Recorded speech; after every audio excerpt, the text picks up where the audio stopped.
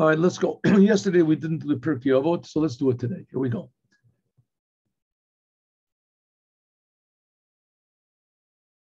The fifth Mishnah, Rabbi Nechonya ben Hakana. Rabbi Nechonya ben Hakana, he said, who was Rabbi Nechonya ben Hakana? Let's say here's all the places in the Talmud that he appears. Okay.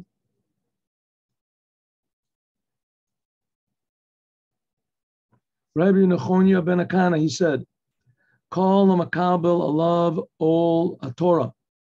Anyone who accepts upon himself the yoke of learning Torah, as a person that devotes himself to the Torah, to learning the Torah. Now remember, the Torah is not just a religion book. The Torah is what God wants and what God thinks right now. This is connecting.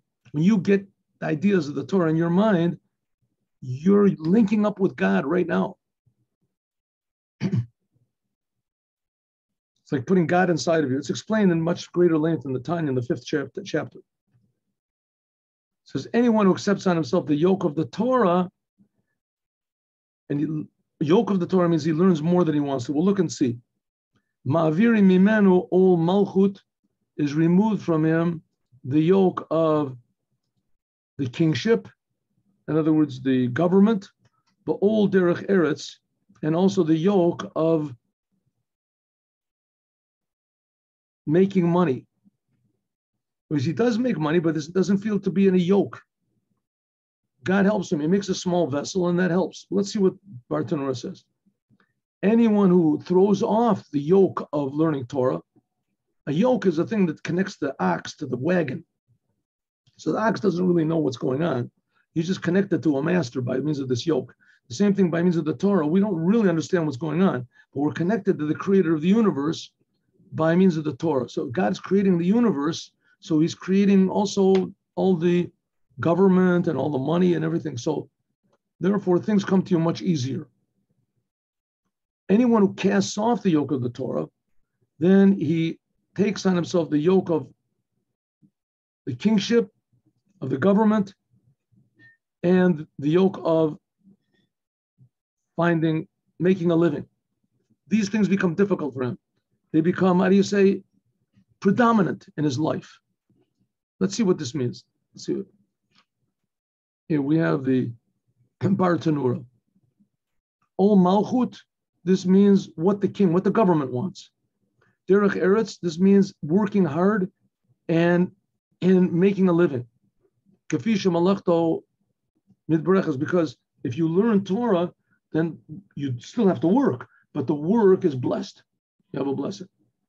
A porach memenu Torah, but a person who removes from himself the yoke of Torah, and he said, I don't like to learn Torah so much, I don't want to, then all these things come on him. I'll tell you a short story that maybe sort of illustrates this. There was a young boy that got a letter to be conscripted into the army. And this is not by, I think that the rabbi was involved. This was like 200 years ago. And the rabbi there was, I think, one of the great rabbis. I think it was Rabbi Yisrael of Rushin, but I'm not sure. Anyway, the boy came, he was a healthy young fellow, and the Russian army was like a death sentence. And even if you didn't die, spiritually for sure it was a death sentence. Because it was the Russian army, Polish army, whatever, it was basically the same. You couldn't do Torah there, you couldn't learn commandments, you couldn't be different, you couldn't in any way as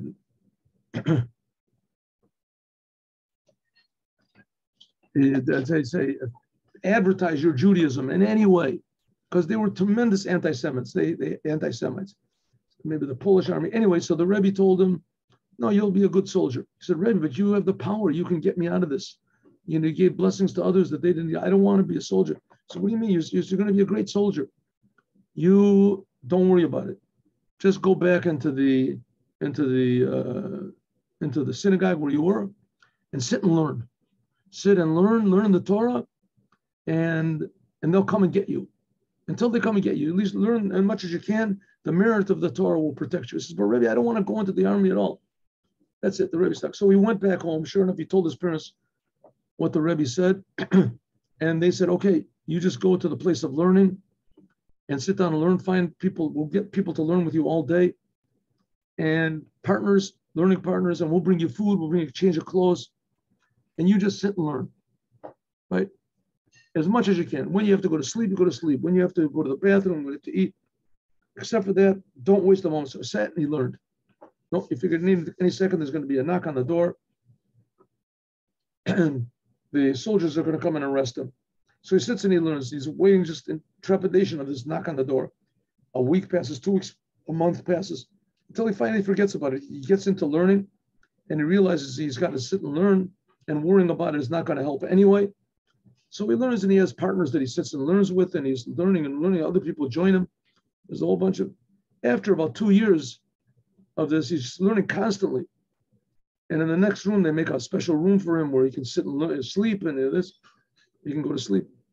After about 2 years, 2.5 years, there's a knock on the door. Suddenly the door bursts open. 2 huge Polish soldiers are standing there. And, they've got like these swords and these bandoliers or whatever it is. And one of them yells out, Borochovich, that's him. This is the guy. Stand. So everybody's quiet. They look at the poor guy, and he's standing up. He sticks his chest out. He figures, I'll accept it, whatever it was. I sat and learned. That's my merit. Come over to him and says, Borochovich, you have been honorably discharged from the service because of your gallantry and your self-sacrifice and your tremendous heroism as a soldier. And they give him this big medal. They present him with this big document that he is now been discharged, honorably discharged with honors from the honor. They raise his rank to a major, whatever it is, and they give him a big kiss, both of them, and they leave. And he's just amazed. And he goes back to the Rebbe. He says, Rebbe, you won't believe what happened. He says, of course, I understand. What they came, they gave you a medal, and they discharged you honorably from the army. He says, what do you mean discharged you? I wasn't even in the army. I didn't go in at all. The Rebbe said, what are you talking about? You were in the army of God. Tzivot Hashem. You sat and you learned Torah day and night. You risked your whole being, right? You didn't have a minute of comfort. That's like a soldier. And because you were a soldier, so God arranged it. That's what it says. A makabel of all malchus, all Torah, if he accepts on himself, one who accepts on himself the yoke of Torah, as it comes off from him, it is removed from him the yoke of the government. Have a good day with Mashiach. Now, God willing, tomorrow, 8:15 in the morning, we will learn Chassidut. We'll finish the Devar Malchut of the Rebbe, and also there's something also very nice we can learn. Shalom. Uvracha. See you tomorrow.